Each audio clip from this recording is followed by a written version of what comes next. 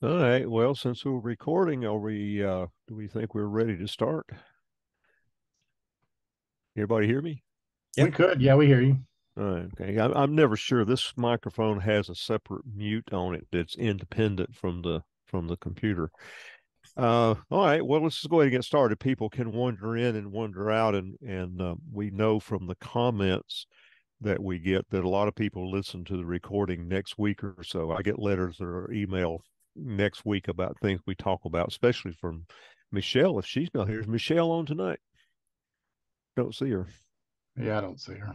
Anyway, my name is Bill Perkins, KB4KFT, and Rob hates to hear this, but I am the current president of the club. We do have elections every year. Y'all see the agenda that John has put up there. That's really a pretty nice one. So let's hit the points going down. First, I'd like to thank everybody that showed up Saturday. We set up at Abbott's Bridge Park and did the Georgia State Parks on the Air.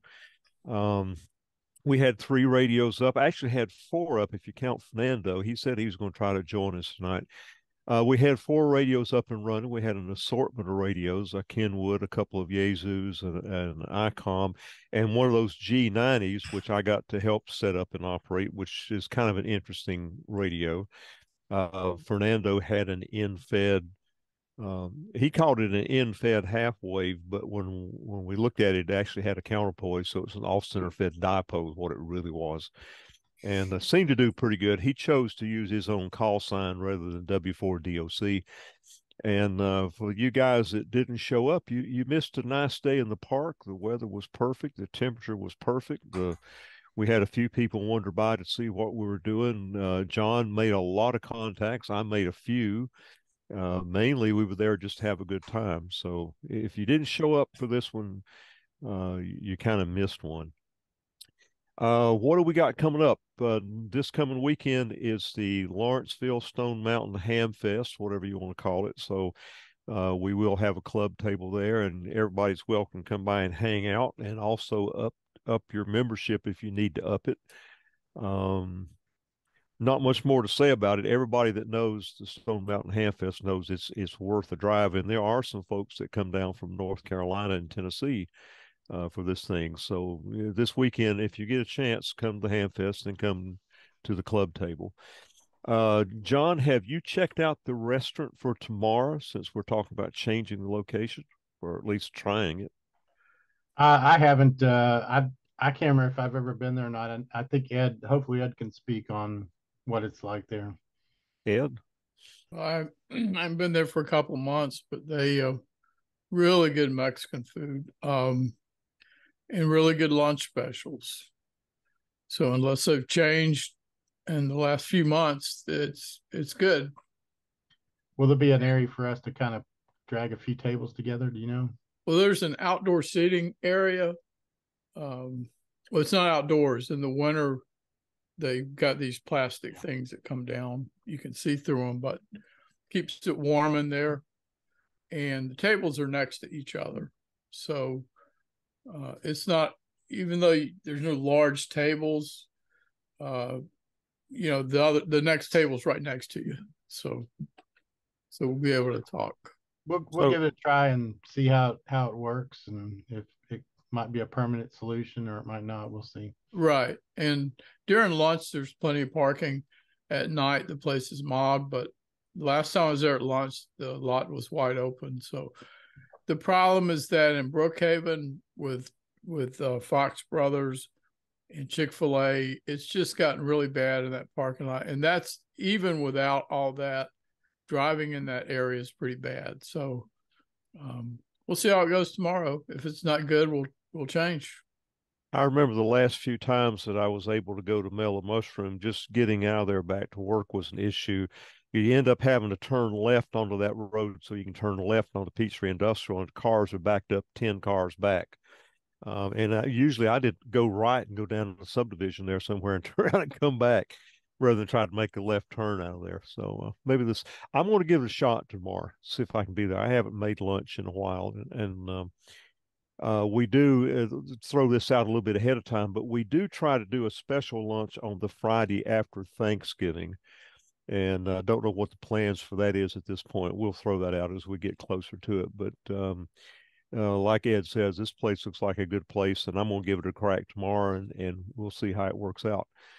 What else we got coming up? We got the Hamfest coming up. The second Sunday in November would be the 13th, I believe. I don't have a calendar here in front of me, but I think it'd be the 13th. Don't know what we're going to do, if we're going to do an outing for the 13th, since we got the Hamfest week before, but we'll see where that's going. Second Sunday's the 12th. Yeah, second Sunday. I don't have a calendar right here. At least It's the 12th. The 12th or 13th. Yeah, somewhere in that neighborhood. Anyway, don't know what we're going to plan for it. We'll just get closer and see what the weather is going to be. I wouldn't have any problem hitting Brook Run Park and sitting up on the hill up there again, but we'll just get closer to it and see. And see, John's got the agenda up here on November the 11th, which would be the Saturday after the Hamfest, the breakfast over at Goldberg's. If you guys have not done it, the breakfast is usually pretty good. I know it's early to get up on a Saturday morning and go out there, but I've been a few times. Went the last one we did last month, and it's worth getting up and driving over there. It really is. The company is good, the food is good, and usually we're there before the crowd hits, so we have an El Primo table for the most part. Yeah, I forgot to put on there, but we get there about 7:30. But if you get there at 8, that's great. Yeah, I mean, it's at that point we've got a table, so you'll have a place to sit if you get there. We can always drag a chair over, I'm pretty sure. Second Sunday, yeah, we got November the 12th. There it is. Yeah, it's coming up. We're thinking about the park, but we'll just see what the weather is going to do. And I see John has the what 3 words on there. If you guys have not seen the navigation application called What 3 Words, look it up. It's essentially GPS. It's almost the same thing as GPS coordinates, but it's more fun. That's the only thing I can say. Bottom on the list, John has also put on there the holiday party for December the 7th at the Mad Italian. John organizes these things. He's talked to the folks, and it works out real good. It's a little bit noisy, but that means we all get to sit close together so we can hear each other. And that's a once a year thing, and that replaces the meeting for that month. So December the 7th, put it on the calendar and certainly be there. John, do you have anything else to throw in? Not that I know of. Repeater report. Steven's not here tonight, but he said everything's functioning and he had no report to give. So yeah, it's pretty stable. Lynn, whose call sign I could never remember, KFV something or other, he's on tonight. We actually played with the repeater a little bit last night, the GARS repeater and the Atlanta repeater before W4DD before the Southeast Link repeater net. The repeater net sounded like it went pretty good, and there's a lot of noise. But for a change, the last time I was on that net, we were generating the noise. Now there were other club repeaters that were doing it. And I was able to actually hit the machine from my house, which surprised me because I hadn't been able to hit the 2-meter machine in a long time. In any event, everything seems to be going pretty good, and we're moving toward the holiday season. Trying to find a location to start live meetings, and I heard y'all talk about that as I came on. I was talking to the new owner of the former Golden Corral in Brookhaven, and I thought that would be a good one because they usually have a side room that they can put the little accordion doors over and get us in there.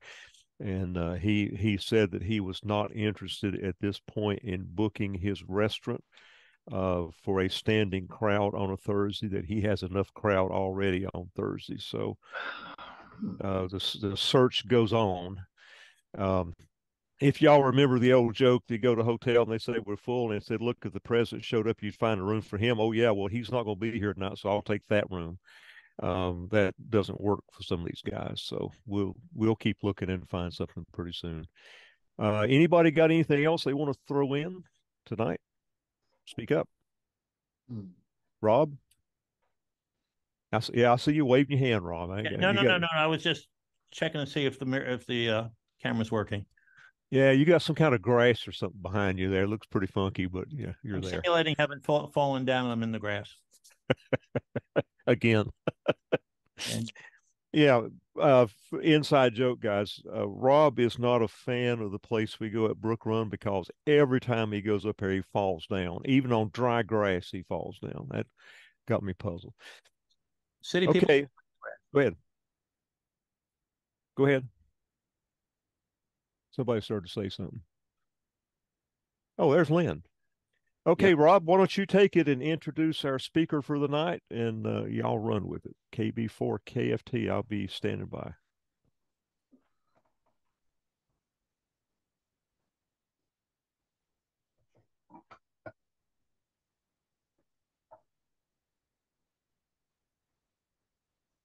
You're muted, Rob. Hey, Rob, we see your lips moving. I got it. I think. All right. I don't know how many of you heard the presentation that we did last week. It was Tom Crowley talking about noise coming in from Jupiter and other celestial sources. And he said you can't do anything about that. You know, Jupiter's there and it's doing what it's doing. Actually, it's coming off of one of the moons. So we have to put up with that. There's a lot of, and I guess that's QRN, right? But there's a lot of noise out there that we can do something about. And Jeff is an expert in finding the noise from the radio frequency, the RFI coming in from devices that use electricity, devices like power poles that handle electricity from all over the place. And that keeps him, sure, that keeps him busy. He's been fighting this for 15 years. So I think he's got it pretty well down pat. He's from, he worked for just for background, he worked for a large cell company. He also worked in telephone operations. So he's got the credentials too. He's got a EE, an MBA, and he's a licensed engineer, a licensed PA. So he's going to be good. And I'll send this out afterwards. There's an article about him. Actually, it was in the 2022 QST. And I'll send out a link to that. But without further ado, let me turn this over to Jeff Stuparits. Good evening, Jeff. Thanks, Rob. Glad to be back talking to the group again on one of the topics I get involved with a lot. And I think it's something that all of us will get involved in over the next few years because RFI is not getting better. It's getting worse with all the electronic devices out there. So I'm going to share my screen. You should see a map up there on your screen now. And oops, let's see here. I think I gotta click one of these things.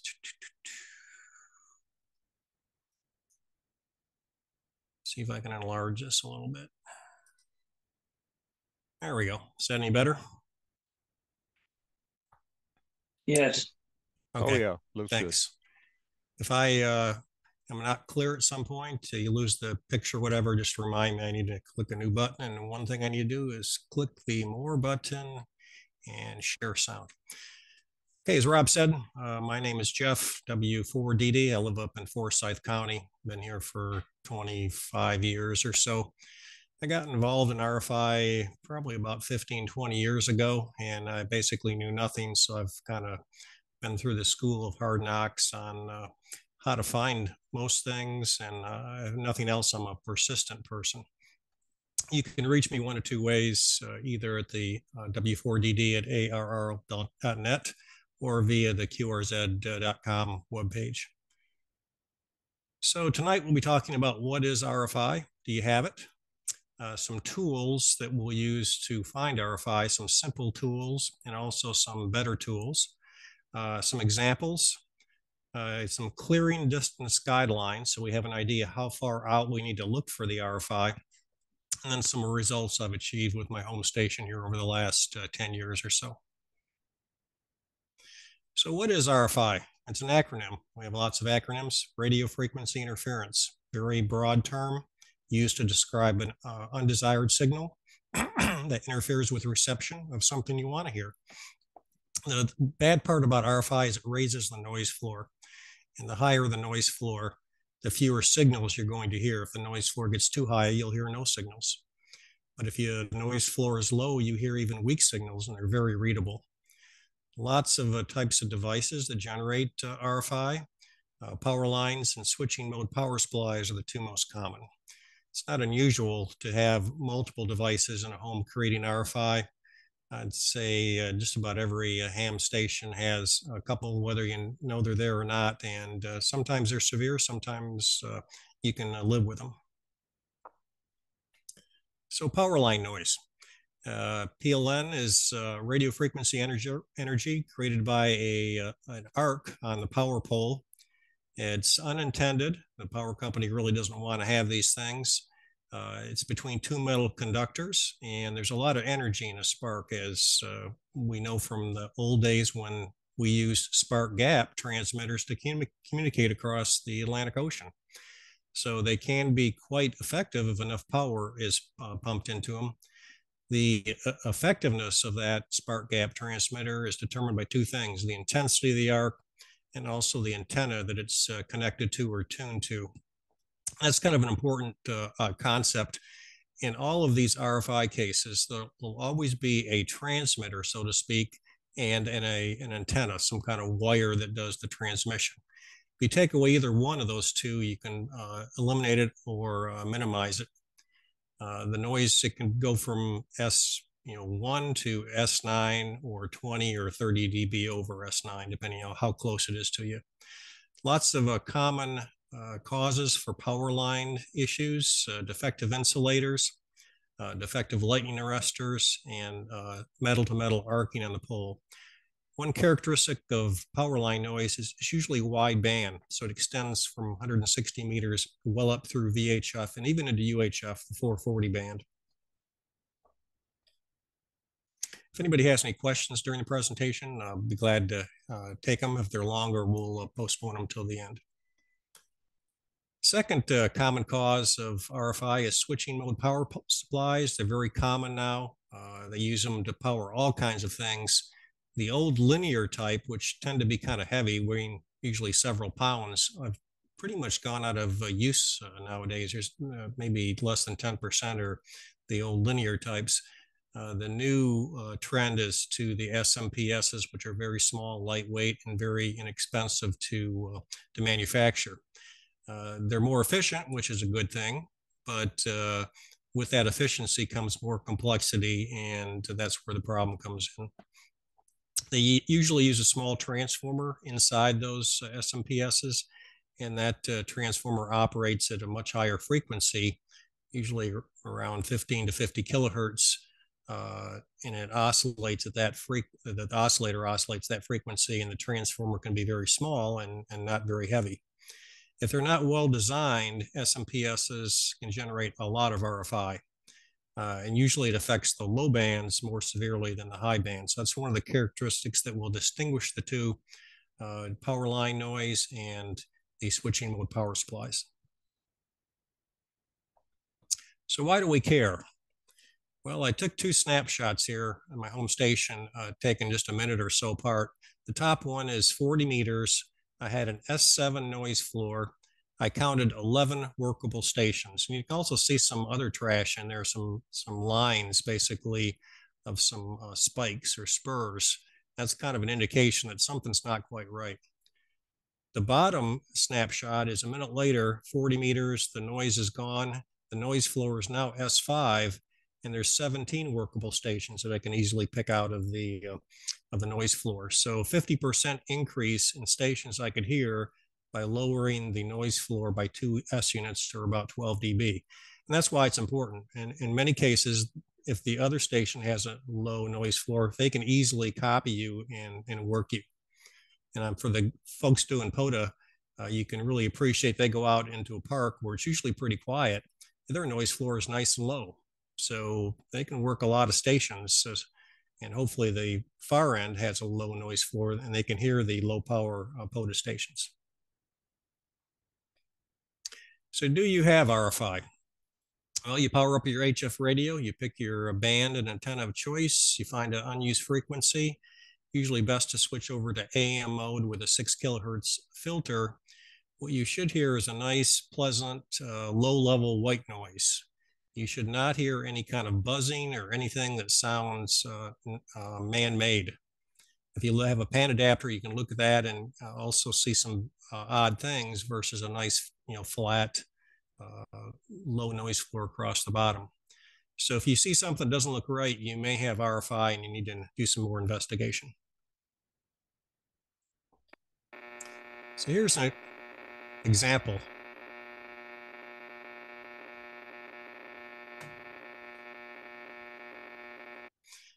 And you can kind of see that it's pretty strong in this case. This is taken a power pole near my home some years back. It's about S9 plus 10 or 15 dB, very strong. You can hear some variation in it. It's not always perfectly the same like you might expect from a switching mode power supply. And it's got that characteristic 60 hertz buzz. So one of the first things I ask people when they contact me is what bands are affected, because many times you need to learn as much as you can about the RFI in order to solve the problem. So it helps to understand, is this a low band problem? Is this a one band only problem? I mean, if it's only on, for instance, 80 meters, it may not be power line noise. It may not even be a normal switching mode power supply. It may be some kind of oscillation in a power supply. So information like that will help you determine one of the characteristics of the noise. Is it just roll off with frequency, or is it pretty flat all the way through the HF bands? And it'll also tell you if you can hear it on 10 meters, you can probably hear it up at 2 meters or 137 megahertz. And that's a really good place to chase noise because the antennas are small and they can be very directional. The second question I usually ask is if you have a directional antenna. If you do, you can take 12 readings every 30 degrees as you rotate the antenna and narrow down where it is you need to look. This helps tremendously. And if you have, maybe 3 elements or 4 elements or 5 elements on a rotatable platform of some kind, you can get pretty specific to within maybe plus or minus a few degrees or plus or minus 5 degrees, and put that vector on a Google Earth map and get a very good idea where the noise might be. I mean, you still have to go out and do some investigation, but filling out a chart like this helps a lot if you have a rotatable antenna. And I've used this, I don't know, probably hundreds of times with folks. And I like to think of the problem is it a northeast quadrant problem? Is it a southeast quadrant problem? At least break it down into a quadrant if you can. And sometimes you can do that with the VHF Yagi we'll talk about in a few minutes, but it helps to get an idea, hey, it's from this general direction, here's where I need to look, versus looking across the whole circle. So some simple tools and techniques. If you're new to RFI hunting, here are the things you can do with really not much effort. One is the circuit breaker test, where you turn off the circuit breakers in your house, turn all of them off, power your radio off a battery, or if you can't power it off a battery, power it off a circuit that has only 1 or 2 things on it. And you monitor your HF radio, and when you flip them all off, if the noise didn't go down, it's not in your house. It eliminates things pretty fast. If it did go down, then you flip the breakers on one at a time to see if the noise comes from that breaker. And if it does not come from the breaker, you turn the breaker off and go to the next breaker. There could be cumulative noise, so you always want to do 1 breaker at a time. You don't want one circuit to be hiding the noise from another circuit. We'd like to find all the circuits with the noise on it. That works pretty well if the noise is inside your house or maybe at your neighbor's house. The second useful tool is a portable AM radio. You can walk around the house, the neighborhood. It gives you an idea of where you might want to look, but it's not real exact. It does not provide magnitude of the source, and it doesn't provide a real good location either, but it does give you an idea, like, I think it's in this area. And the third way to do it is AM car radio. You can drive around listening for the noise. And again, that doesn't provide magnitude of the noise, so it's a little hard to decide sometimes. Sometimes noise sounds really bad, but then you find out, hey, this is really only a 3 dB or a 6 dB noise. It's really not significant because it's a quarter mile or half mile from my house. So it'll give you a general idea. They're simple tools. And one of the things you have to consider is the noise could be something small, very close to your QTH, or it could be something big farther away. And you really don't know what it is until you find it. You have to kind of evaluate all of the noise sources. So here are some much better tools, the ones I use most often. The first one is a 137 megahertz Yagi coupled with an HT and also a 45 dB attenuator. It can find things easily within blocks of my house or even out to a quarter mile. If you're only going to build one tool, this is the tool because it's the crescent wrench of RFI hunting tools. A 3-element Yagi for 137 megahertz is a really good antenna. It's maybe 20 dB front to back, has pretty good gain, gives you an idea of both direction and magnitude. You can use the attenuator to measure the magnitude. So it's really a great tool. I use mine every time I go out on an RFI issue. The second useful tool is an ultrasonic dish.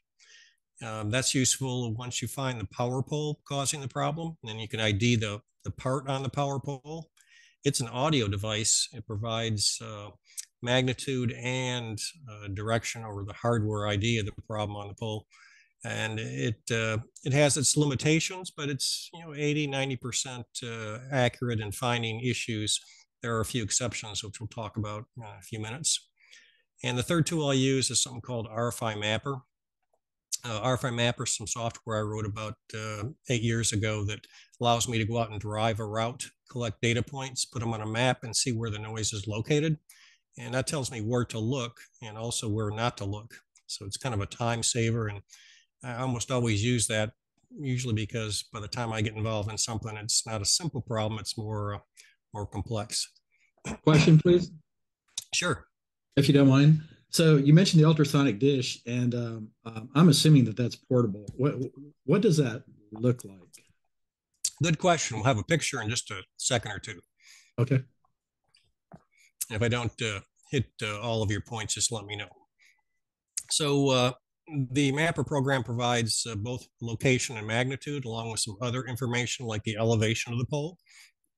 That can be important if you're driving a route and you go down in a valley and there's a noisy pole.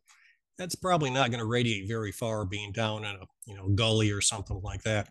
But if it's on a hill, then it's a different concern. You might hear that pole from quite a long distance away. This is all line of sight kind of stuff for the most part. So here's a picture of my prototype VHF Yagi. I built this maybe 15 or 20 years ago as a kind of a test when I was first getting started in RFI hunting.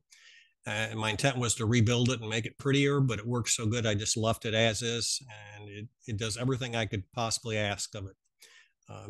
It's a great tool. I couple it with a Yaesu VX5R set to AM mode, and I use it at 137 megahertz. We'll talk about that in a second.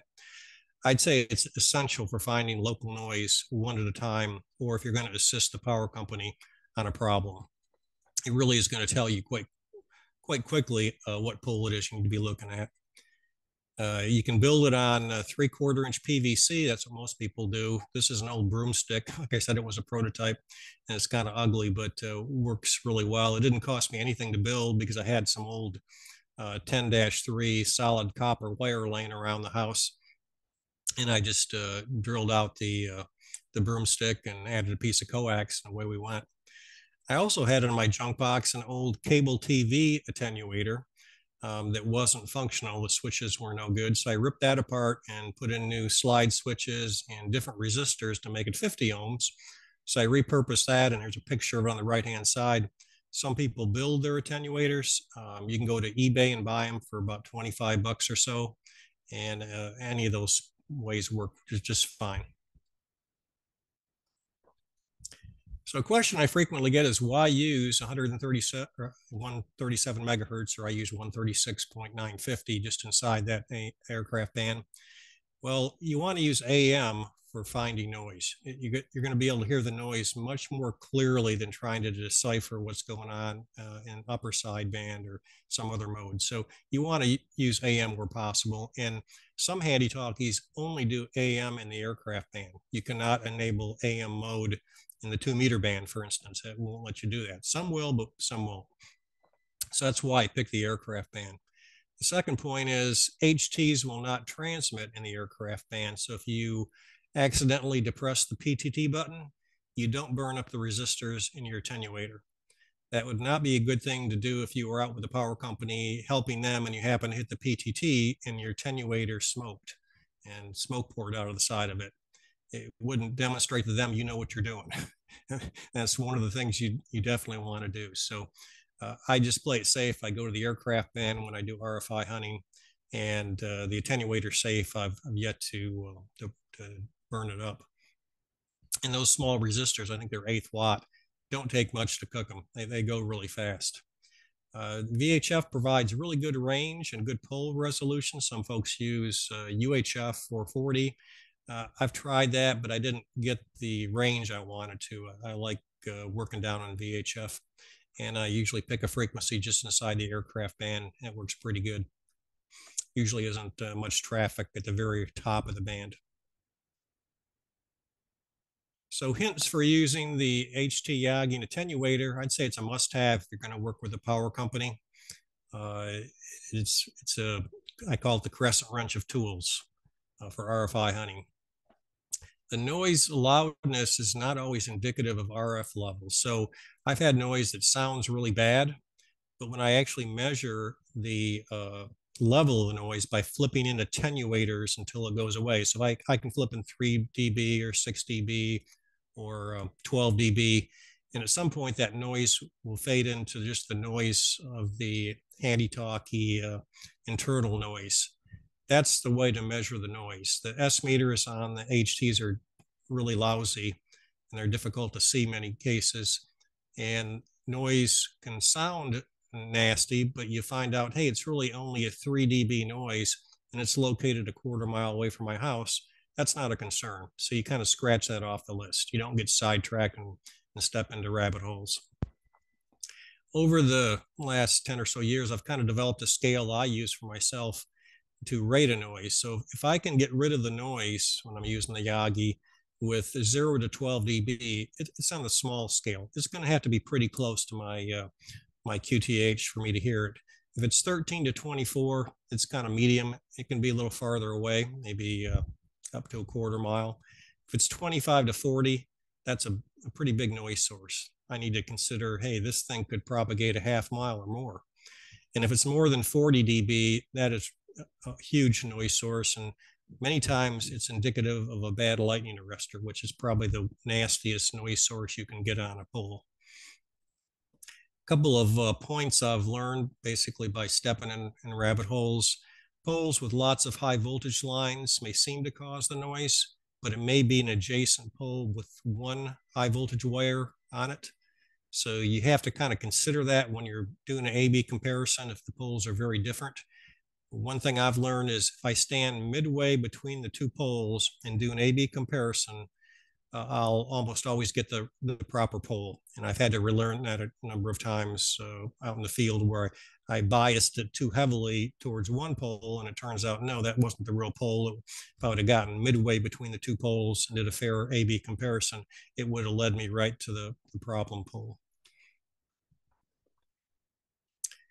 Okay, question about the dish. Here's the dish I built some time ago. Hams will usually take care of the RF locating, and the power company will handle the ultrasonic part of it. They can buy a commercial disc. It's about $3,000, made by radar engineers. Really great device, well made, works fantastic, but it's $3,000. But you want to make sure you can get the power company to the right pole. If you can't do that, the odds of getting it fixed go down severely. So you get them to the right pole. Most power companies, I'd probably say 2/3 have ultrasonic dishes where they'll bring the dish out. Either an engineer comes out or the line crew comes out with the dish. They'll scan the pole and they'll be able to locate the defective part on it. And companies are getting better over time. Cobb EMC here in Atlanta just bought a couple of dishes, and they've been doing a little training with it, and they're coming along really nice. I'm really impressed with the work they're going through. If you want to build one as a ham, it's no small task. You definitely want to build the Augie first, because that's going to be the pole finder. The dish is going to take you a while, and on a dish, there's three parts. One is the parabolic dish, the actual physical dish. You can buy those for about $100. I can send you the information. But you want a quality dish, because that's the reflector, and that's going to provide the gain. And these dishes have about 40 dB of gain. The second thing is the electronics. That's important, of course, to have good electronics. And the third is you want a good sighting system. And I mounted a 1x scope on mine, and it can be pretty precise. I can usually resolve down to plus or minus 3 or 4 inches, which most cases gets me pretty close. So it's like I said, no small project to build a good dish, a lot of work. And there's a way to test these things too. There's a spark plug tester. I have the information in one of my handouts I can send you. On eBay, they're about $25, and you can take this spark plug tester and put a spark plug in it, and it makes a spark, and the dish will hear it. So you can align the dish very accurately using that detector. Did that hit your questions? Yes, absolutely. Thank you. Okay. If you want more information, drop me an email, and I'd be glad to answer them. So what does power pole hardware look like? Here's a picture of a very simple single phase power pole. And you see the high voltage line at the top. In this case, my local utility runs 14 kV versus 7 kV. And that's generally more problematic because the higher the voltage, the more issues you tend to have. There's a pole top insulator at the top. There's a lightning arrestor. There's a fuse that's held in place by an insulator. The narrow white thing is the fuse. There's a bell insulator that feeds downstream, usually towards the house or the next pole. And of course, there's a neutral wire that is referenced for all this stuff. One word of warning: when a power pole is under some kind of a fault condition, you don't always know exactly what that fault is. It's making noise, obviously, but let's say there was an arc over to the guy wire, and the guy wire was corroded and not having a good ground. If you were to touch that guy wire, it could have potentially thousands of volts on it. So you can look, but don't touch. It's always the best policy when you're working on power line stuff. Reminds me of in engineering school, one of the classes was the instructor would give you a box. Inside the box was electronic components.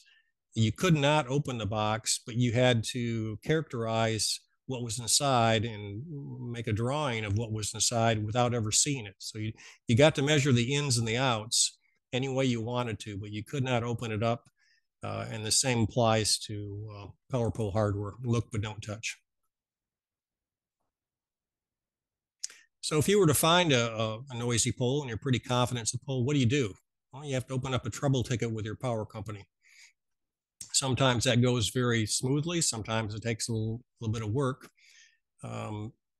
If there are multiple issues, you want to prioritize the issues. You want to pick the 2 or 3 worst poles. And many times that's the case. There might be 5 or 6 poles causing problems, but you really want to get the big hitters first. And you don't want to give them 20 things to fix, because they're not going to be too interested in doing that. You need to build some credibility, work the problem poles. Things improve, and then if you still need to go back and do some more work with them, they're going to be more agreeable to doing that. You don't need to find every noisy pole in the city, and I've had people say, well, I'm just going to find them all and turn them all in. That's going to get you nowhere with a power company. They're trying to provide a service and make money, and they're not interested in fixing every small issue on every power pole in the city. Usually they'll have a ultrasonic detector, the radar engineer's 250 or 251. That'll help things move things along pretty good. If you can get them down to the pole, they just show up, they scan the pole and say, yeah, it's the arrest or whatever.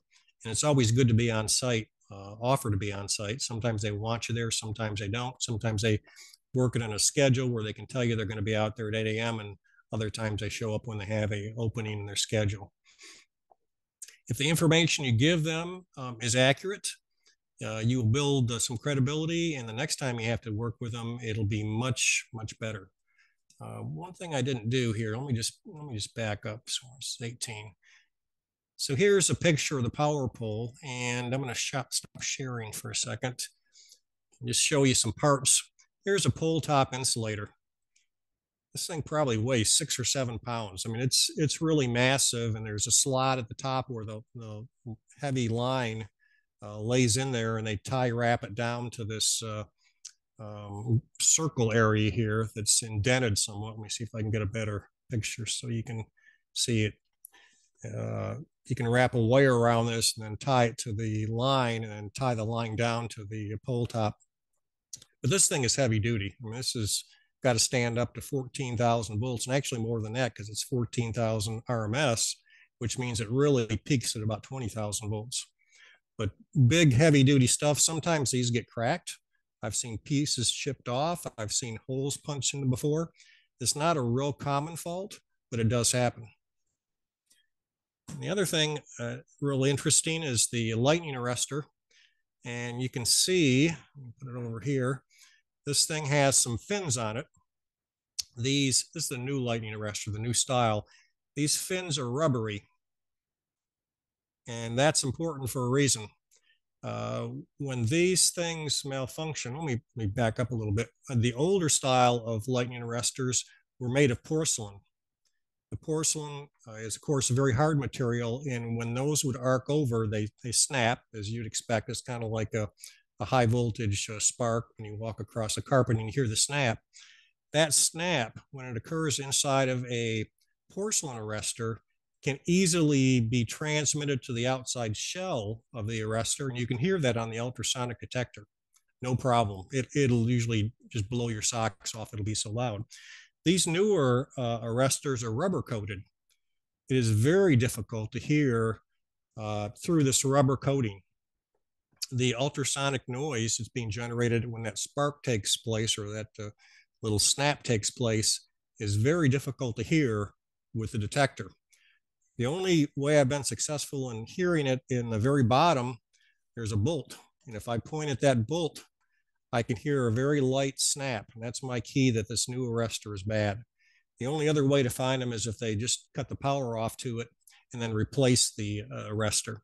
But they're a little tricky to work on. And I've had a couple of interesting cases where it was difficult to locate them, and it takes a little persistence. So if you do use an ultrasonic detector, or if they use theirs, you can't always detect the newer style lightning arrestors. Just wanted to make that point in case you're out working with them sometime.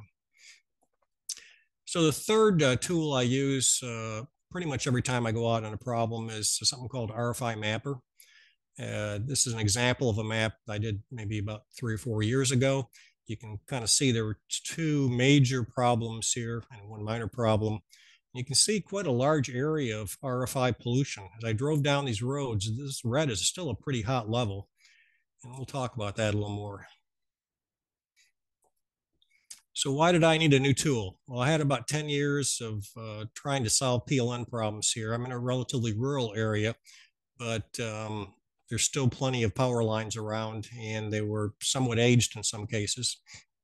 Sometimes they were big, sometimes small, sometimes constant. Those are a little easier to find, sometimes intermittent. And of course, you get it's only happens when it's cold or it's hot or it's wet or it's dry. And I can recall trying to hunt power line noise problems when the wind's blowing 20 miles an hour and the temperature's 20 degrees. And that's never any fun.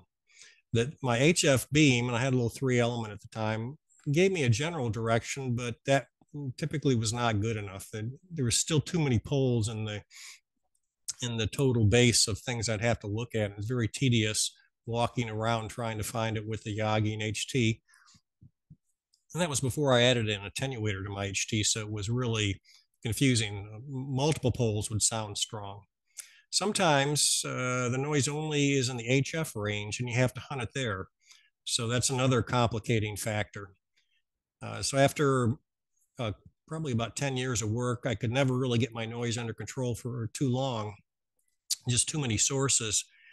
My final straw was a persistent S9 plus 10 noise to the southeast and an S6 to the west that I could not locate. And I worked with my power company guy for a couple of days out in the field walking around, and we found problems, but they never seemed to be significant enough to cause my problem. So this is back in 2015. I just got frustrated and said I need a different approach because what I was doing was not working. So another case of you step in rabbit holes and trying to find ways to work around them.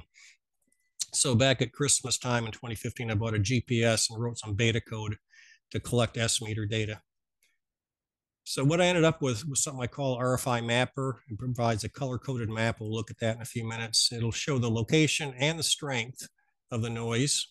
So it gives me both magnitude and location or direction. I can usually identify down to pretty close to the pole. As I drive a route, the laptop's going to record the S-meter level, and it'll also announce the S-meter level every 10 seconds, and anytime the level goes above S9. And then once you get the general area where to look and also where not to look, you can go out with the HT Yagi and the dish and narrow down and confirm the exact pole. It's also, I find it very convincing evidence for the power company. Usually when I send them a map and say, here's what the noise level looks like, and here's what I think, and kind of walk them through the process, they're usually pretty good about responding. I mean, it's not going to be a wild goose chase. The noise is in this area. So we'll talk about a few examples. And what you'll see is a group of colors that range from cold to hot colors. You can see the scale on the left-hand side. I've extended the S-meter scale above S9. So S9 is an S9 plus 0. S10 is 6 dB more than that. S11 is 12 dB more, and so on up. So it's all in a relative S-meter scale. One of the things this system gives you is it'll tell you the number of counts you get in each category. So you can see that there was one S13, which was a pretty hot level. There were 12 S12.3 levels, and you can kind of work down this list, and you can click on these actual numbers, and it'll highlight the locations you had those noise levels on the map. So it's a pretty flexible system. And so here's the first example I'm going to talk about. My QTH is in the upper left-hand corner, way in the upper left-hand corner, like 2 or 3 screens off this map. And I had this noise to the southeast that was just, some days it was 20 dB over S9. We spent a couple of days in the upper left-hand corner of this area. You can see some orange up here from noise sources. And we worked on 3 or 4 of them, and the problem never went away. And I'm just going, like, what's going on?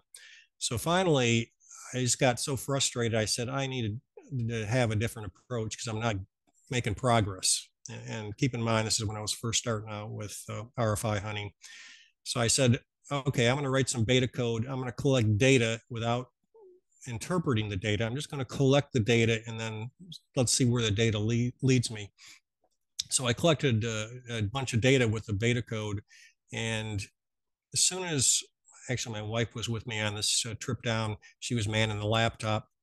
As soon as I got down this one road, kind of the middle of the page here, got down near the end, even she knew that was the source of the problem. It was just going nuts. The laptop was announcing the S-meter level every single second.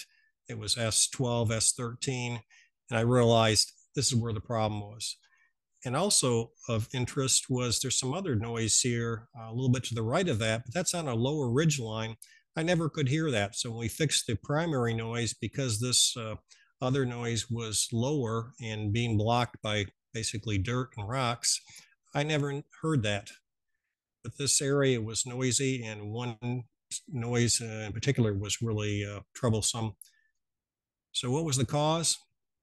It was this bolt. The bolt passed through a power pole, and as it passed through, it was in contact with another piece of metal, a bracket. And the two were apparently at different potentials because it was arcing from one to the other, and the bolt is about 50% eaten through. Eventually, it would have gone all the way through that bolt, and the bolt would have broken off, and the cross arm support would have released.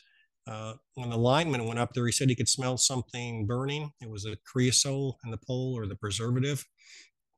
They replaced this, they re-drilled the mounting arrangement, and bam, my noise level went from an S9 plus 10 down to an S3. So huge improvement. We finally found it after searching for months. So although the most common problems are like the bell insulators, the pole tops, or lightning arresters, sometimes you get a really odd one. This is in that category of really odd.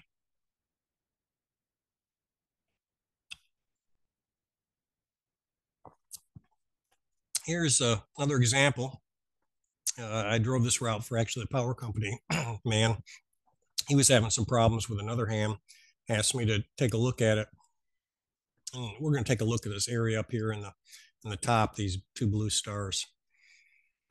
So you can see that driving south on the road, you can see some dots that are strung together, and you see the level increase, and you see a blue star, which was the peak. And then driving out of the area, you see the same kind of thing. There was one blue star was the peak, and between the blue stars was this pole on the left-hand side, which you can see pretty well with Google Maps. And that pole was pretty high-level emitter. And we identified it. It was a pole top insulator. They replaced it. Noise went away. So sometimes you can get pretty accurate with the RFI mapper system. Sometimes, I would say more times than not, it gets you in the area, but you still have to identify the pole. Third case, and the final one we'll talk about to save a little time. I had pretty good noise floor. This is after a couple of years of work to the southwest. And all of a sudden, after a storm, thunderstorm, it got really bad to the southwest. So I went out and drove this route, and you can see this is a really noisy area, and the side road is just totally polluted with RF interference. I went out after I did this map. The peak levels were here highlighted where you see the black dot with the white circles.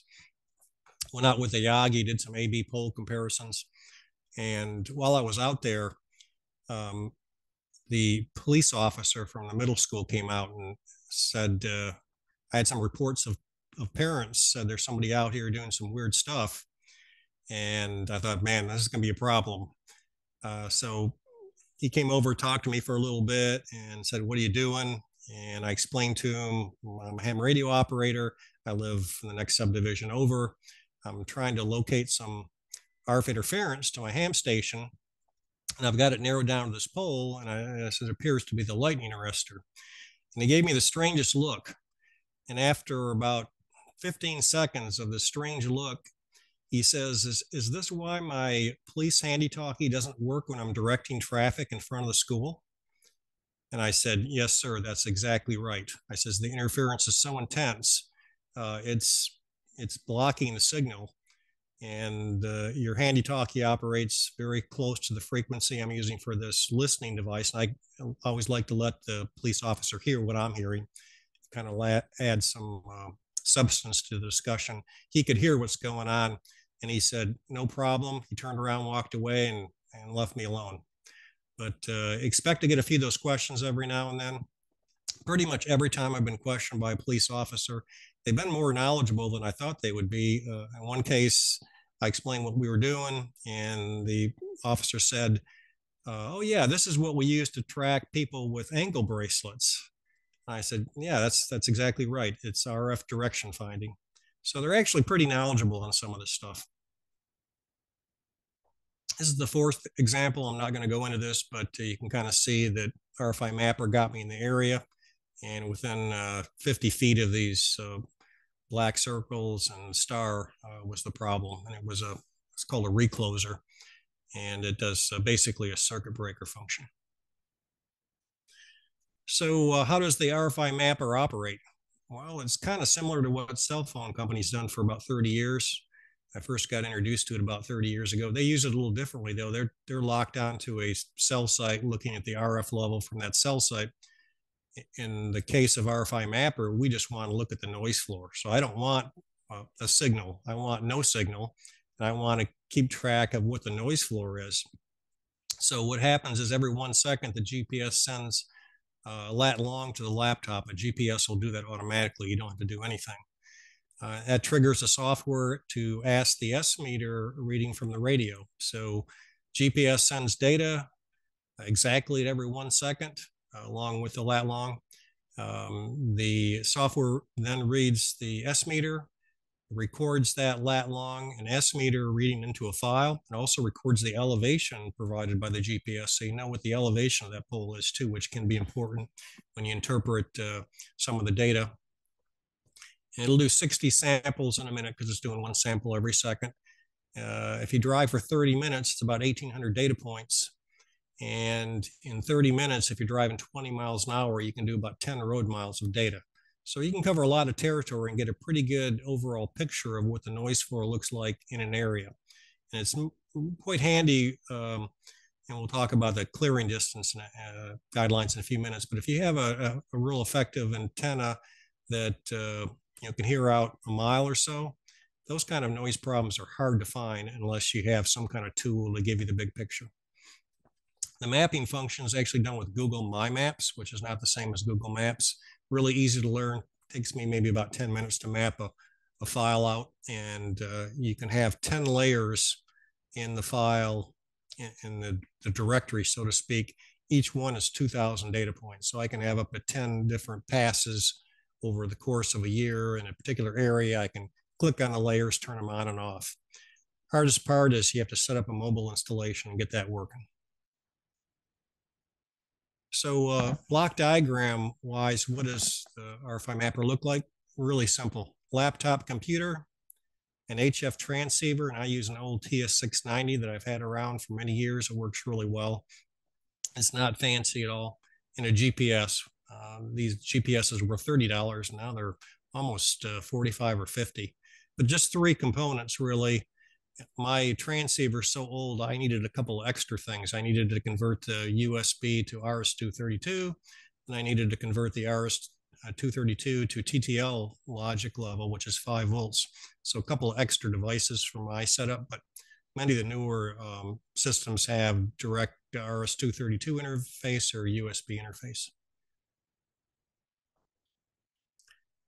So what did things look like? When I first started, this is kind of a picture, a map I did, and you can see why I was having problems, but there's a total of 6 different areas here that were problematic, that were really generating high levels of noise. I have them circled. And some of them were very close, some were farther away, but a stronger level. So it can be either one of the two. By about a year and a half later, here's what that same map looked like. And you can see the case we just talked about here by the middle school, where the lightning hit the pole in front of the school, knocked out the arrestor. We cleared that, and now this area was actually green, but definitely an improvement. We cleared the other noises, things in a year and a half, it improved a lot. So does RFIM work? Yep, I've been using it for 8 years now, and really have found thousands of PLN sources. Like I said, really it's useful for a wide area tool. We'll talk about that in a few minutes, but it's not, if the problem is within a block of your house, you probably don't need anything like this. Once the trouble is cleared, noise level should go down at your QTH. Otherwise, you didn't identify the right noise source. The new map shows green, very useful for working with the power company, showing them, yeah, your work paid off. Look how good it looks. Thanks a lot. It reduced my noise level from over S9 in several directions to S2 or less. And at one time, my northeast direction was down to less than S2, which was about an S1 and SSB mode. So it was really a good. Had a few more issues since then. It's now up to about an S2, but still quite acceptable. The main things I work on now are intermittence and things that pop up during hot, cold, or wet weather, or whatever, or occasionally lightning damage. We'll get a few lightning strikes during the summer.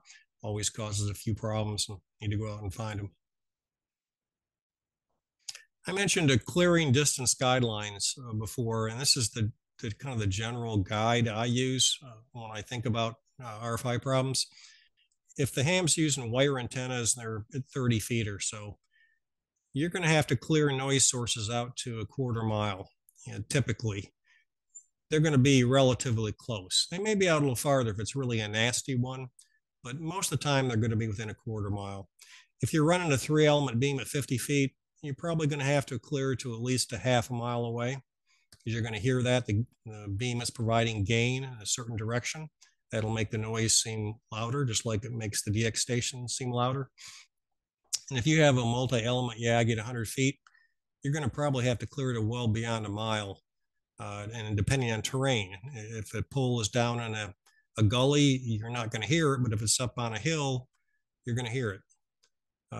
I run 10 meters most of the time, where I have 5 elements at 90 feet. And if not blocked by terrain, I can routinely hear the bigger emitter noise sources, like the bad arresters, out to over a mile. The longest confirmed distance was 1.7 miles. That was the first example I talked about. That was down at Creek Valley, and it was S9 plus at my QTH and S13 on RFI Mapper.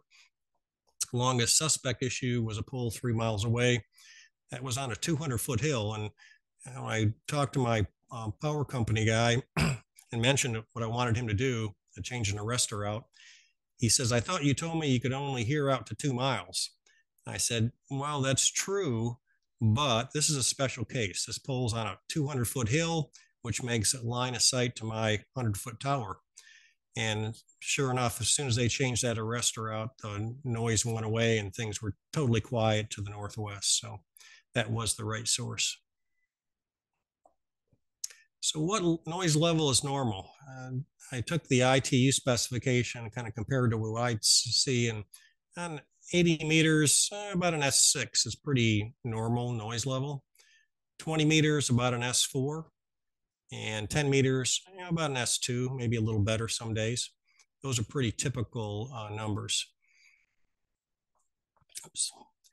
One thing to keep in mind, and this is the principle by which we all operate, and RFI Mapper operates, and the Yagi operates, is there's something called free space path loss.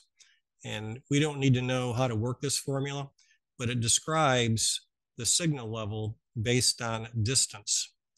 And the important thing for us is D, the distance, is a squared variable. It's inside this bracket. Well, when you square something and you do a log function of that, kind of an interesting thing.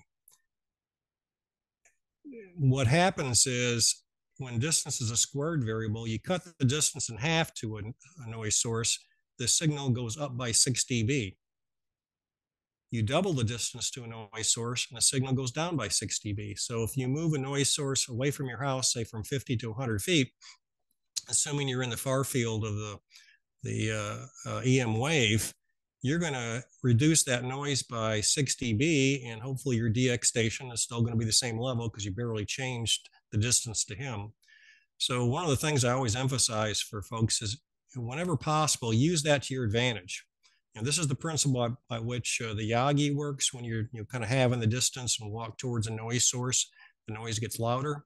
It's how RFI Mapper works. As you close the distance to a noise source, the noise keeps going up by a predictable level. And the same thing when you're placing an antenna at your house. It's usually best not to place that antenna directly over your house, because you have noise sources, probably a dozen or more inside the house. And if you get close enough to them, they're going to affect your noise floor. You want to get that antenna away from your house and away from your neighbors' houses too, if possible. So it's something to consider when you're placing antennas and doing work. So how about, we talked about power line noise a lot. How about internal noise sources? When I started doing some investigation, I had a few internal noise sources in my house, the noisiest of which was my router group, and primarily the router. It was pretty noisy. Using the little Yagi thing, I measured it at plus 21 dB when I was standing 5 feet away. That's pretty significant. We had a LCD coffee pot, which was kind of hot too, at a plus 18. And we had a Dynex TV at a plus 12. So two of the things we could unplug when not being used. In the router group, we used some ferrites on those cords, the power cord that goes into the unit, and also the cables exiting the unit. So main takeaway, distance is your friend. You want to stay away from these things with your antennas if at all possible. a few lessons learned on switching mode power supplies. They can be very noisy, and you'll find them easily with your 3-element Yagis who walk around the house and point at things. I wouldn't be surprised if you found 1, 2, or 3 noisy SMPSs around. And then the next question is what to do about it. We'll talk about that in a minute. One thing I learned is for my router, it really didn't have a ground connection. It just had the router, which is a plastic/metal case. It had a wall wart, 2-wire, 12-volt wall wart that plugged in, which was noisy. I put a ferrite on that very close to the actual wall wart power supply. Also one at the router end. But another thing I did was I added a cable, a shielded cable, Ethernet cable between the router and the cable modem. The cable modem had a ground because it has RG6 coming into it. But the router does not have that connection to ground. When I added the shielded cable between the two, it's only about a 3-footer. That helped my noise also by 4 or 5 dB. So something to consider. You look at the configuration and you have to think about it a little bit and say, you know, what's going on here? What's the transmitter and what's the antenna? Because like I mentioned before, there's 2 parts to the RFI problem. One is either turn off the transmitter or turn off the antenna part of it. One thing I discovered while doing all this, scratching my head a bunch, I bought some shielded Ethernet cables off of a common internet site. And they looked good, but the shield wire was not soldered to the metal shell. And there's a metal shell that goes around the RJ45 on the Ethernet cable. And when I started measuring the resistance on those shells, it was all over the place. It'd go from 2 to 20 ohms. Sometimes it'd jump up to 40 ohms. And I discovered that, hey, that drain wire that provides the shielding for the cable, they just laid it across the metal shell. There was no solder. So it's like taking a PL259, you know, sticking the braid inside the PL259, but never soldering the braid to the connector. It's not going to make good contact. So I changed out to Amphenol cables. You can get them at Mouser and many other places. So I was able to shave 2 S units off my 80-meter noise floor. And actually S5 is the band noise. Some days the band noise goes really low, like down to S3, and I can hear that decrease all the way down to S3. So it seems to be working pretty well. When you run across cases of switching mode power supply, RFI, one usually very effective way to aid that is ferrites. You can see I put a couple on. The 2, one is a cable modem cable, the other is the router cable at the power supply. And that confines the energy, the RFI energy, to the unit. It stops it from using the cable as the antenna. You still have the transmitter, so to speak, but it can no longer effectively use the cable as the antenna. I listed the 4 different types I use. One of the things to remember is if you use these, it's best to make multiple turns through that ferrite because the impedance is N squared. So if you go through it 1 time, you just have the base impedance. If you go through it twice, it's 4 times the impedance. And if you can make 3 passes through that ferrite, it's 9 times the base impedance. That's pretty significant. I always try and get at least 2 or 3 through it, depending on how much cable I have available. If you want to learn more about ferrites, Jim Brown, K9YC, you can go to his website.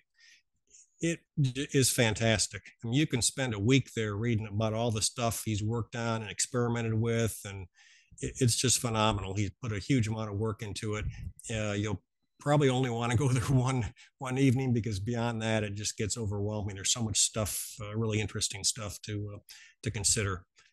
But he's got some great ideas. So since I use ferrites quite a bit, I store them in some old peanut butter containers. Works out good. I always have a supply on hand if I go out on an issue of some kind. I bring them with me because there's just no telling what you're going to run into, and these can be the solution in some cases. So results. Here's what my noise floor looked like when I first started. 2 different days. The blue was not too bad of a day. It was back 2016 in September. I had a S3, worst case. But then the next month, when the weather got cold, the red line noise went up. Usually happens in the fall time when things get cold and dry. Things were horrible.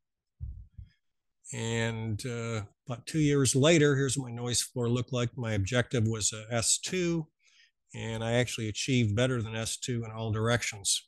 A little bit of an increase here, maybe 3 or 4 dB in a couple directions, but quite workable. I mean, this was a huge improvement over what I had. A few non-power line noise sources, some things I've run across that really were odd things. In one case, it was a drifting fuzzy carrier about 5 kilohertz wide that would drift across the top end of 80 meters. That turned out to be a desktop PC power supply. It was quite a distance away, like 400 feet, at a neighbor's house. Not my neighbor's house, but another ham's house. I've run across 3 different cases now of switching mode power supplies for multicolored light strings that were causing noise. And I just had one about 2 months ago or so. In 2 of the cases, it was the teenager in the house had multicolored light string in their bedroom.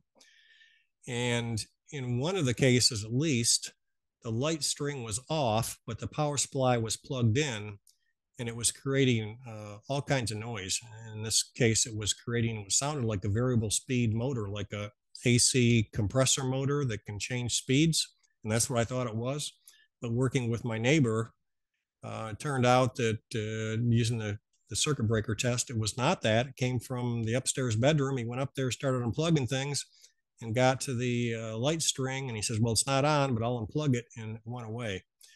But I've now had 3 cases, so it's something to keep an eye out for, LED light strings. Another interesting thing, DSL is disappearing, but it can be very noisy. I ran across a problem, and it was distinguishable because I think it was below 3.75 megahertz, there was no noise, and above 3.75 megahertz, there was intense noise. So that was the place where it transitioned from downlink to uplink frequencies in the telephone cable pair. And there ended up being 2 problems. One was a broken wire in a pair, so it was acting not like a twisted pair, which provides pretty good RF suppression. It was acting like a 1-wire antenna. And the other one, the tech said it was improperly wired. So I think it was a split pair where they used 1 wire out of one pair and 1 wire out of another pair. And of course, it's not really a twisted pair anymore, and those will radiate. He found those quite quickly, did an excellent job. Another one was a solar array, which we don't have many in the Southeast, but some clubs in Australia have major problems with solar arrays. They don't have power line problems, they have solar array problems.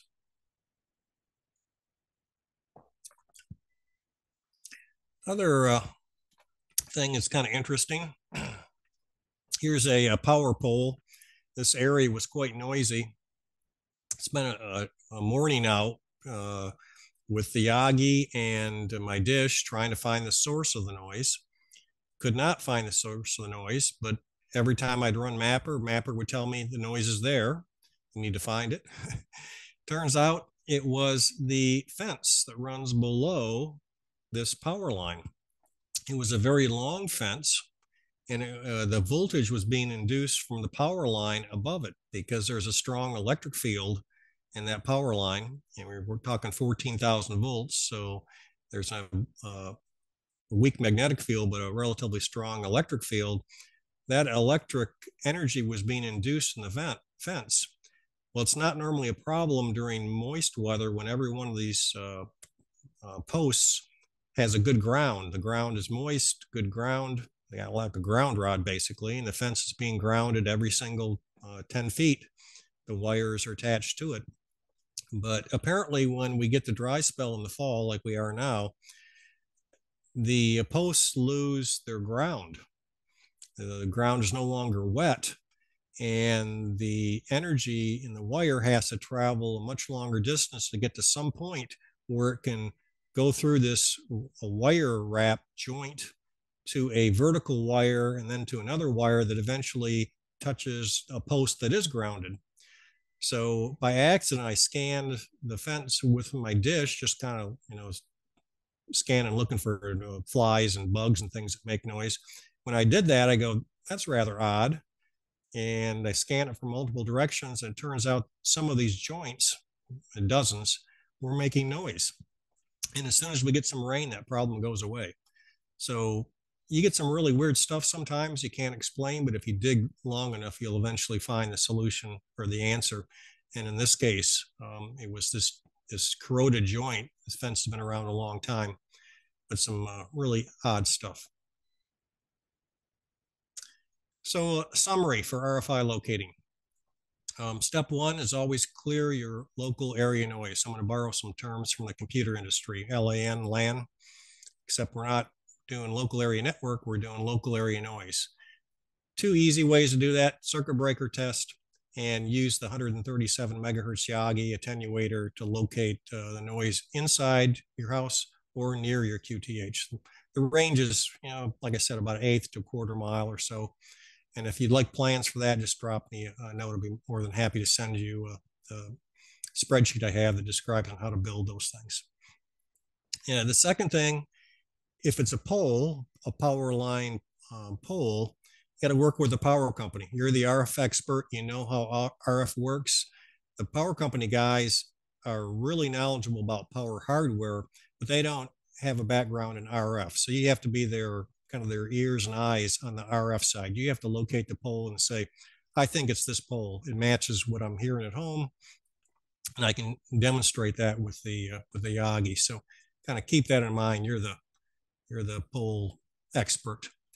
And then and I kind of liken a pole to the Ethernet segment on a local area network. You're getting down to the NIC card, the actual hardware that's causing the problem. And then the third thing, if these don't fix your problems, you want to clear the wide area noise rather than wide area network, wide area noise. And you can use your AM car radio, or if you really get into RFI hunting, you can use RFI mapper. So hopefully you'll be able to maybe build a Yagi attenuator, do a little RFI hunting. If you have any questions when you travel down that road, drop me a note. You can find me on the QRZ webpage. Any questions? Yeah, I guess I got one. Have you tried using one of these small dongled receivers and interfacing your software to that? Say, what is it? An SDR? SDR plays. Yeah. I did. I had one here in my downstairs work area. But what I found was it makes things more complicated because you're trying to control RFI mapper software. At the same time, you're trying to control the SDR dongle software. And that's more complexity than I wanted when I'm driving. The Kenwood radio is so simple, so dumb. I just turn it on. It's already set to 10 meters, has the right parameters. I don't have to set up with the dongle. You have to do a loopback process to link COM ports together. There's no issue with those. With the Kenwood, it's just a wire, a cable, so to speak.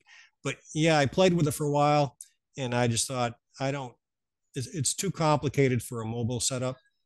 But I have used it a number of times. They're really good if you have a noise that moves around.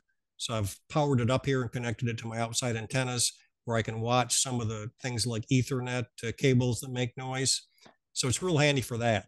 If you don't have an SDR radio like a Flex or something like that, or a K3 with a PAN adapter, you can use those dongles.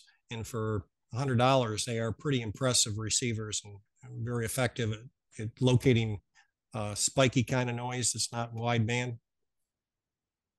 Okay. Hey, Jeff, I have kind of a similar question. That you have to, one of the key things to run the mapper software is you have to be able to read a signal level from the radio through some means. And so if you're trying to interface with like SDR software, that can get challenging on its own. But Jeff, my question for you was, are there any radios? I mean, I used like a Tentec Eagle to run your software some time back, which I've now unfortunately gotten rid of. Are there any other kind of smaller radios that have that kind of cat interface that you can think of? The Northeast has started up a prototype RFI group, and they've standardized on 705s, IC 705s. I added that radio to the software list. So that's a possibility. Pretty much any radio that does the standard Kenwood cat commands will work. There's about 4 radios or 5 radios supported now. So the Kenwood TS 690, 450, that's supported. The Elecraft K3s are supported. IC 705, I think there's an FT 897 in there. I'd have to look at the list, but there's about 5 different ones that I've gotten my hands on where I could add the software when somebody asked for it. So if you let me know what you have, that'd probably be the simplest thing, and maybe it's on the list of radios.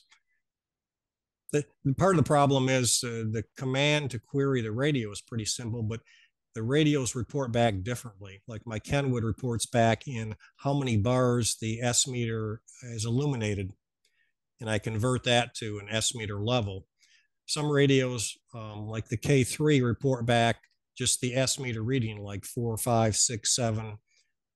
So that works pretty well. It's 6 dB increments, but it works pretty well. Some radios report back a number between 0 and 255, and you have to then translate that to an S meter reading. There's all kinds of weird stuff. So there's no standardization as far as that S meter reading is, but if you have something in particular, we could probably get it going. Have you ever worked with oh geez, I can't believe I'm getting so silly now. Spectrum analyzer, one of those smaller 4-inch ones? I have a spectrum analyzer I use for specific problems, but I've not used it for RFI mapper. I've just kept it simple. Okay. Part of the appeal, initially at least, kind of led me down the road was I used the Kenwood radio downstairs in my workshop just to listen to 20 meters and such. So I was real familiar with what's a bad noise source, what's a good noise source. And then when I transitioned that to the vehicle, it came in really handy from the standpoint of, okay, I know what bad is. I know how the radio responds to it or whatever. So there is kind of an advantage to use the same radio that you're familiar with in the vehicle and versus your home use. So if that's a possibility, it's kind of good. One of the things you need to make sure when you put it in the vehicle, like don't run the noise blanker, right? You're trying to find noise. If you run the noise blanker, you're not going to hear the noise. So that's one of the pitfalls. Also, make sure you don't have any attenuators in, you don't have the RF preamp on. You want just a kind of a neutral interpretation of what the noise is. In AGC, make sure it's set to fast, not slow, because you don't want slow recovery as you pass a power pole. You want the radio to respond, quickly, reduce the level, kind of like the way it actually is. You don't want a delayed response, so to speak. So there's some things you learn when using your home radio if you can apply those to the mobile setup. Yeah, at work at Process Control Corp, we design industrial equipment. In the industrial world, I run into a lot of conducted noise, and both due to static, because our industry is in the plastics industry. We get a lot of static buildup where we move pellets around real fast. Yeah. And also, so you get conducted noise or through the static hitting like load cells or proximity sensors. And then power noise from big inverters driving 200 horsepower motors, or even your own fractional motors. Some of them might generate noise you got to watch out for. I haven't run into a lot of RF issues, but then again, the industrial world is pretty well, often their stuff is well shielded compared to home devices. Yeah, it's generally pretty well made in metal shielding, and the loads are so big sometimes. Load consumes a lot of power, but if the load is a low resistance, which it is when it consumes a lot, it's pretty hard to generate too much differential noise between those two conductors, right? Because it's a big resistor hanging on the end. So yeah, anytime something happens fast in the world, in electrical systems, you have, this nice wave that's like a Ethernet where data is going on and off, and it's a very steep change when it goes from a 0 to a 1. Yep. That's got a lot of harmonics in it. And sometimes you'll see Ethernet signals on your home radio, and typically about 14010 and 28020. Just because things are happening fast. And there's no such thing as a pure square wave, right? It's a lot of harmonics in there to make that square wave. So, yeah, in the board design world, I've used ferrite beads, inductors, of course, parallel capacitance, and depending on, we're trying to get like 20-bit resolution load cell readings. So I'll throw the book of noise prevention at something to try to calm everything down. 20 bits is a lot. Yes, it is. It's very hard to achieve too. Yeah, some of the radios I work with, Elecraft has two modes. One mode is just a simple S meter reading, so it's S5, S6. 6 dB is a little more than you'd want for RFI mapping. You like a little more granularity to the system, but you get what you get, and it still works okay. But in other cases, they roll it down into half dB steps, and you go, no, I don't need to map out 256 levels on a map to understand where the noise is. Something much coarser than that is really what's wanted. So you see all kinds of stuff. Funny thing about noise, it can jump around a bit too. I had one customer site I had to go to debug a noise problem, and they literally had noise coming from a 3-phase inverter on 460, and then they had a step down transformer going to a UPS in 120.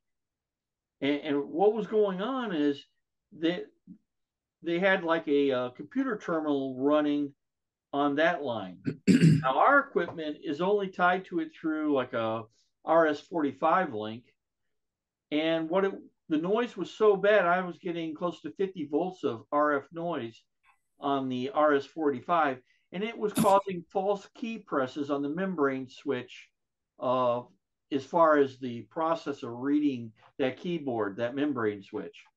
50 volts is a lot. Yeah, it was creating all kinds of false characters. But ultimately, I used some TBS or transorbs, the transient diodes, brought the clip the voltage down to about maybe 6 volts, and that was enough for the 485 circuit to be able to clean up the rest. Hey, Jeff. Yes. You mentioned the Northeast prototype RFI group and that they standardized on the IC 705. Could you maybe tell us a little bit more about that group and why they standardized on that particular radio? Yeah, they did that before I got involved. I did a presentation maybe a year or so ago for them, and they added me to their email list. I think what's intended is they're testing out a concept where each ARRL division would have some kind of focal point for RFI issues, and then they'd have worker teams in each ARRL section. So they have like 6 or 7 sections, or maybe 8 sections up in the Northeast. They all roll up to a division director, but they're structuring this and they're buying equipment for the individual teams. They're using the IC 705. So it's relatively small. It's battery operated. It's not too expensive, and it seems to work okay.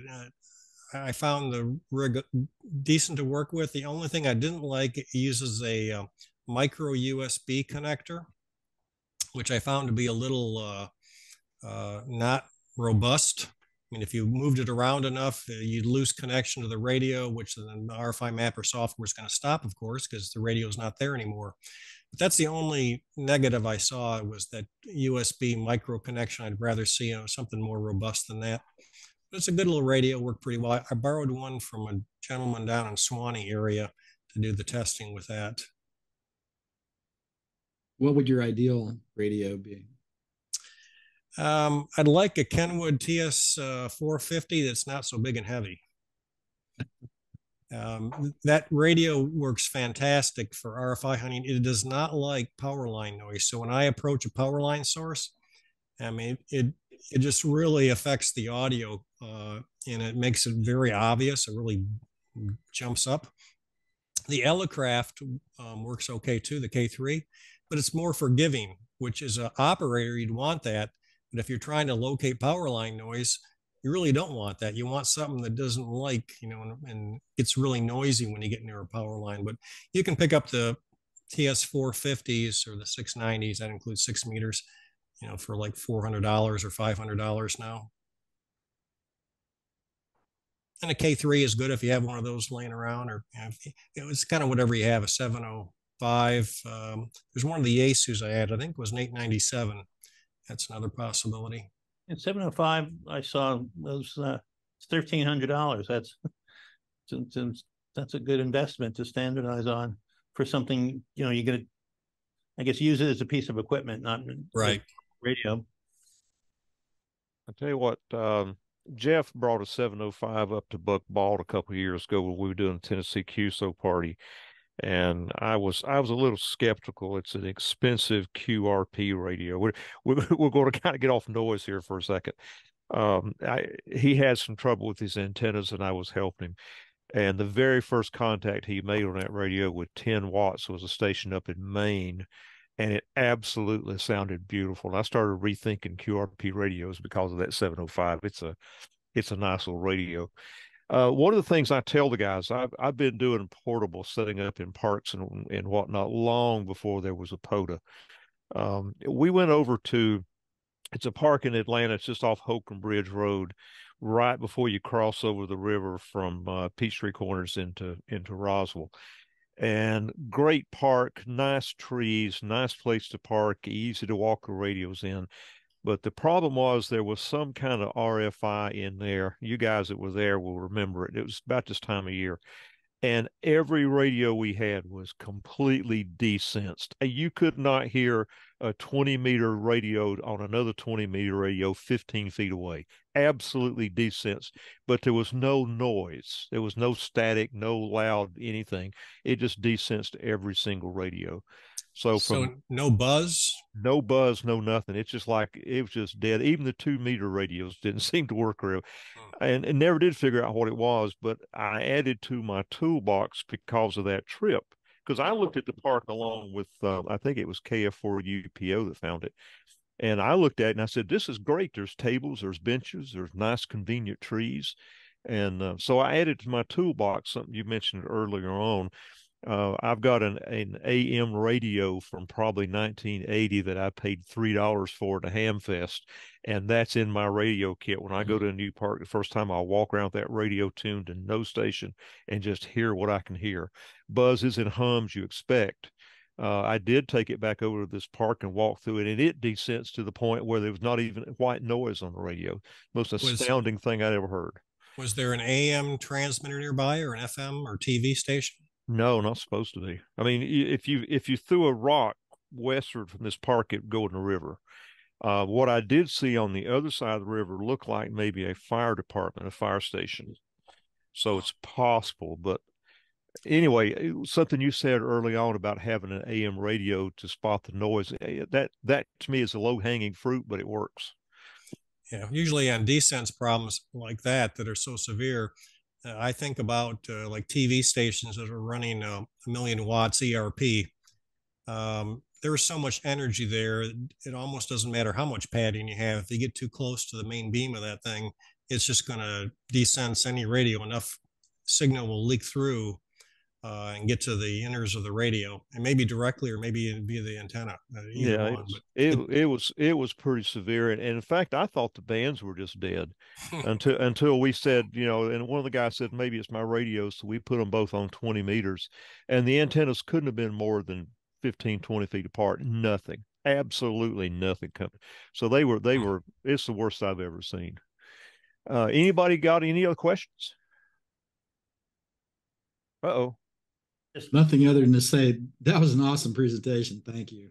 Did we lose our presenter? Oh, I'm still here, I think. Yeah. Yeah, my screen just went. I lost everything here for some reason. What's going on? Oh, there it is. Okay. My intent is to hopefully make people a little more knowledgeable on how to approach RFI problems. If you have any questions you think I can help with, drop me a note. You can find my address. But from what I'm seeing, if I look at my history here, we're all going to have RFI problems because I see so many devices coming into homes. Even around my neighborhood, I now have 3 different weird sources that float across the 10-meter spectrum. They're variable in frequency. It started about 5 years ago with one source. I don't know if it's like a solar charger for maybe yard lights, but I started with one source to the southeast. I now see a source to the north somewhere, and I see a source to the southwest. I'm going, if this continues, we're all going to have to become RFI hunters because there's going to be so many things generating noise, and we're going to have to get really good at finding it. Yeah, so many little things. If it's like a power pole, you can call the power company if you can identify it. But if my 6 neighbors have, like you said, solar cell chargers for the lights next to their driveway, how in the world are you going to track all that down? And if you do, what is there any recourse other than sneaking out at night and stealing them? I mean, that's not advised, by the way, guys. Yeah, what I tell everybody is stay good friends with your neighbors. When they need help, if they're doing something out along the road and you see they are struggling, offer to help and become friends, because someday you will need your friends, your neighbors. And I found that's worked really well in a couple of cases. Matter of fact, my next door neighbor just moved in, and he's got some noisy garage lights that just trash 10 meters. They happen to be 8-foot tube, LED tubes. Well, guess what? 8 feet is a quarter wavelength on 10 meters. Yeah. And it just kills that band by 15 or 20 dB. But he says, I'd like to replace those. So he had a 4 of another kind that his daughter gave him their canopy lights. They're maybe about 1.5 by 1.5. He gave one to me to try. He says, see if this is better. It's like a world better. Off the back of it, it's a metal case. Off the back, there's no radiation I can detect, or maybe 1 dB. And off the front, it's maybe like 7 dB, but that's it, literally 5 feet away. So if I wasn't good friends with him, that wouldn't happen. We wouldn't trust one another. So that's pretty good. I may have my own adventure coming up here. We have a lot of deer in the neighborhood I'm in, and I like to feed the birds in the winter, and the deer like to get into the corn and eat the bird seeds. So I was thinking about putting 3 strands of an electric fence around my bird feeders, and I'm kind of worried about that generating a lot of noise. But hey, cross that bridge when we come to it. Anybody else got any more questions? And we'll let the man go get some sleep. Yeah, I got a question. So this is for Jeff. What kind of equipment do they use for looking for signals at the National Radio Quiet Zone? That's, I guess, the top equipment out there. I'm just curious what it is. The only experience I have with the quiet zone is when I worked in cellular up in Virginia. There was a site in north of Blacksburg where Virginia Tech is, and they were extremely strict.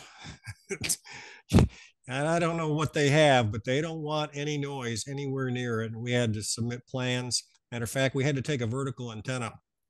Normally you have this nice lobe that goes on the horizon, right? Because you want to cover stuff out farther.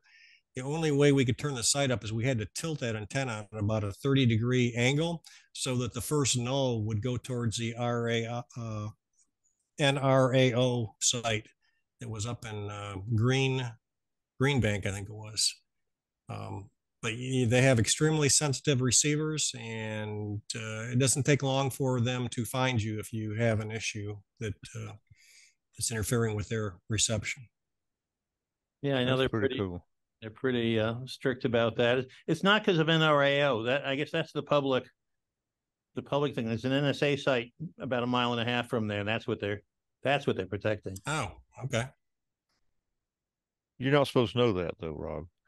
I know. I'm going to be killed by midnight. So they'll get this recording and come looking for you. Won't know how you knew that. All right, guys. Do we have any? Oh yeah, and now there's like 50 Starlink satellites crossing over at any given hour over the site, so that's going to be another issue. Any more questions, guys? One last one for me.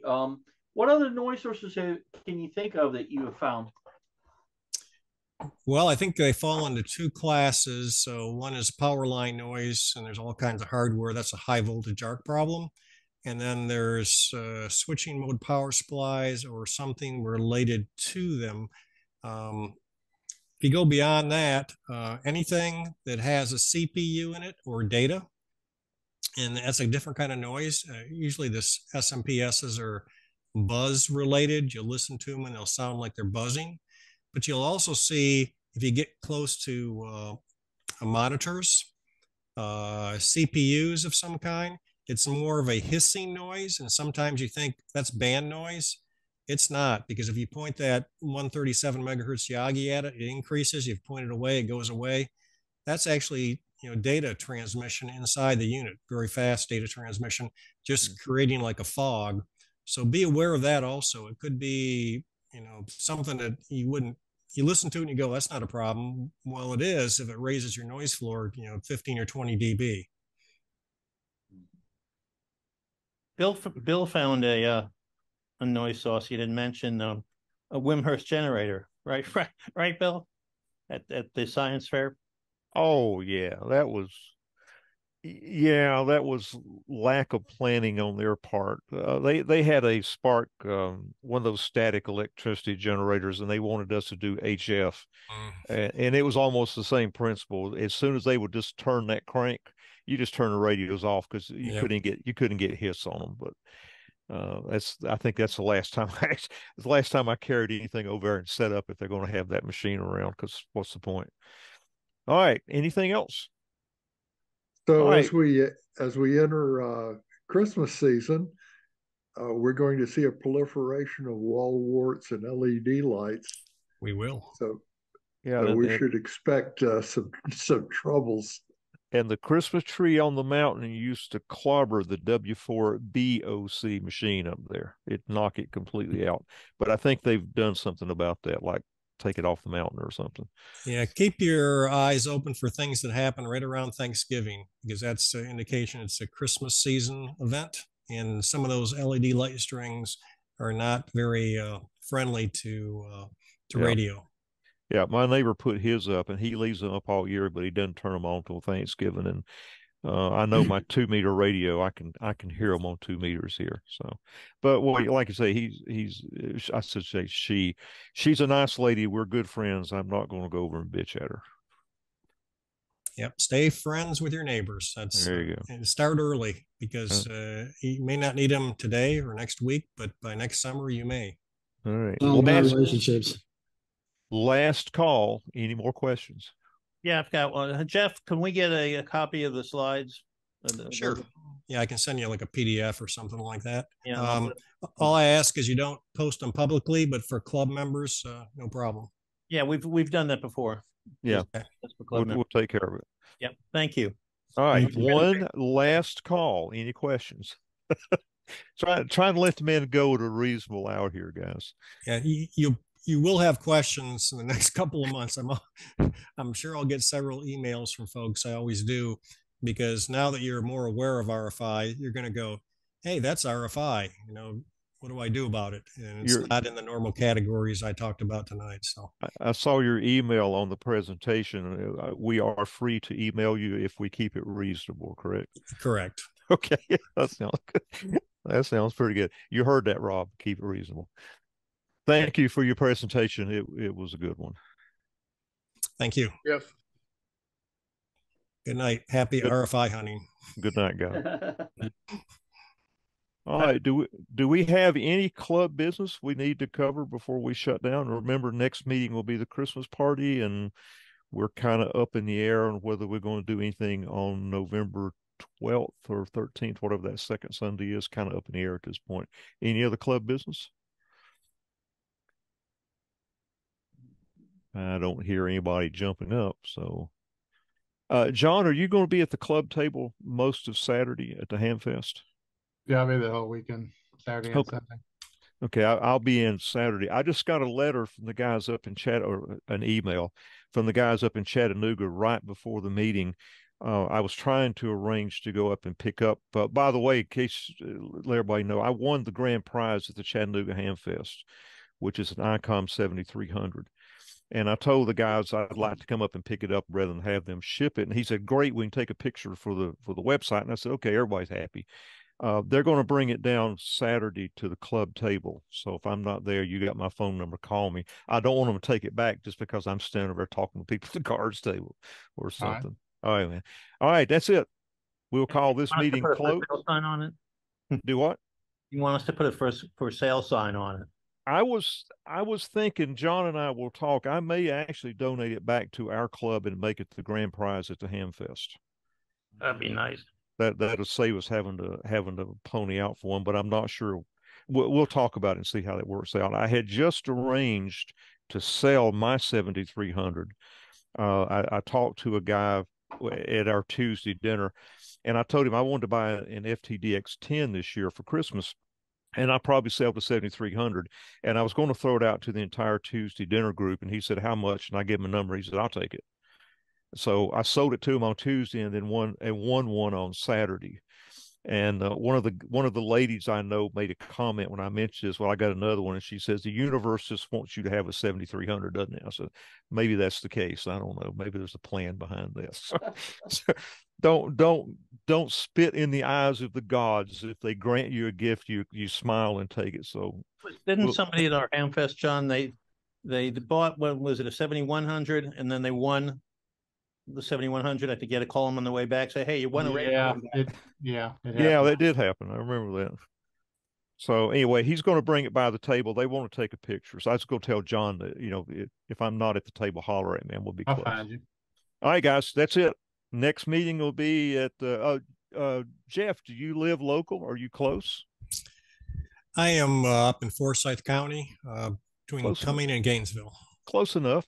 The first Thursday of next month will be our Christmas party. Why don't you come to the Mad Italian Restaurant, bring your significant other, and we'll treat you to dinner. Well, let me take a look at the calendar. We got a bunch of family stuff going on, of course, and grandkids and all that. Yeah. Well, we'll think of you as family if you come. Okay. All right. Good night, guys. Pull the plug on this one. Good night, everybody. Bye.